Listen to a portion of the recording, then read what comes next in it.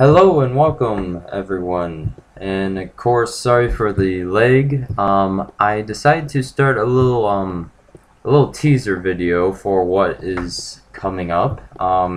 Sorry if I haven't really been doing any videos. I've been kind of busy lately, just started school and all that. Right now I am going to do something that maybe someone has done. I really can't say that if there is a person that did it or not, but it's definitely something I've never heard anyone do so far, basically. I am going to convert Minecraft into a programming language that will control external softwares. Maybe even as far as a actual other device or something like that. For example, I might actually be able to make it so that you could control Minecraft with your iPhone or something like that. I don't know, something crazy, since I am an app developer and stuff like that. I don't know, it's actually something I've attempted before and actually was successful, but since I was using some software that I'm wanting to keep to myself, during that process I did not create a video or anything like that. Instead, I might as well start from scratch, but this time with a different software. At the moment, I might as well explain how I'm going to do this. Each individual computer down here has an API, or outputs a file with a certain name. Basically what happens, since there are receivers in the back, as you can see up here, across there, they're transmitters. The receivers basically just get the signal from the transmitters, which therefore goes down to here, which creates a file within their individual folder.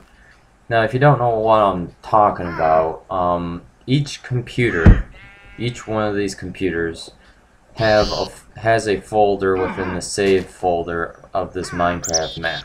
Every single time you type in edit a new file, a file actually appears in each individual folder. You just have to go into the computer folder, and then there'll be numbers, which are the IDs of each computer. And that is basically how you make it so that you have various computers creating files.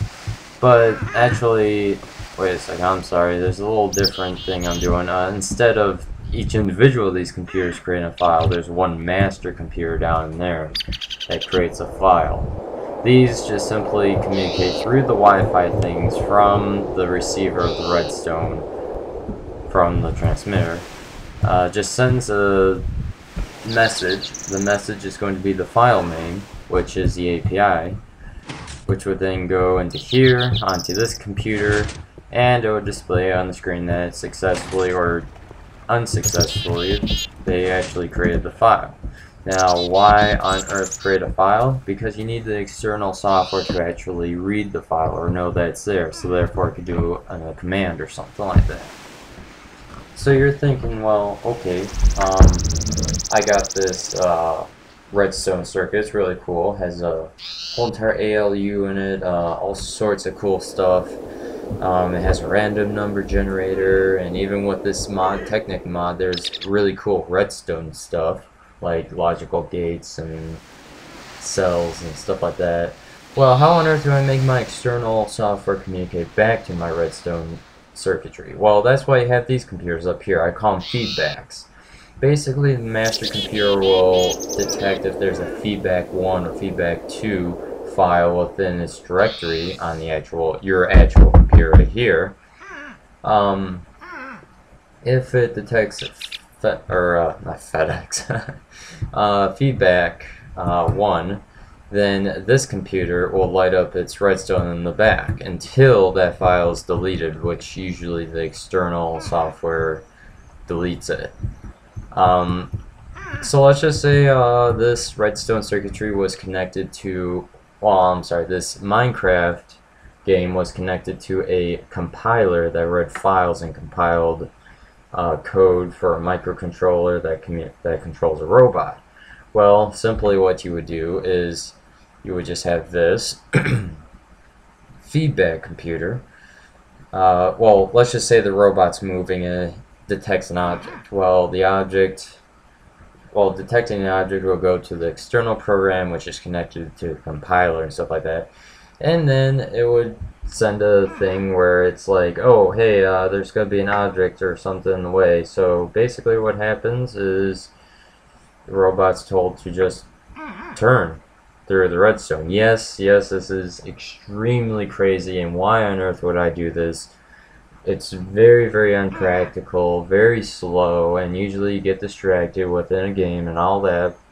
But there are two good main reasons. People that absolutely hate programming can do a hardware version on a computer by simulating logical circuits, and it is just something to do and it's fun. Just to show off, and trust me, well, actually I can't say this for sure, but I might get more than 1,000 views like my other Technic video. That's a lot for me. I know I'm pretty new to the YouTube environment, or the community, let's just say. So that's basically what I've been working on. I've already done all the softwares for each computer, loaded them up and everything. Got everything here all set up. I just need to make an external program, maybe a Java or AGK program, to display a sprite or a 2D or an image I meant, to just move around on the screen based on redstone circuitry here. Nothing too crazy, but just enough to amuse people and hopefully some form of entertainment or something like that. So yeah, that's your teaser for today, and thank you for watching, and this is MrSovr. Oh yes, and make sure to subscribe and like my videos. Follow me on Facebook at Parker's Apps. Parker's Apps. I don't know why, I just think that people don't get that right. And you can also follow me on Twitter at Parker's Apps, with the @ symbol, of course. So again, thank you for watching. Comment, share, whatever. See ya.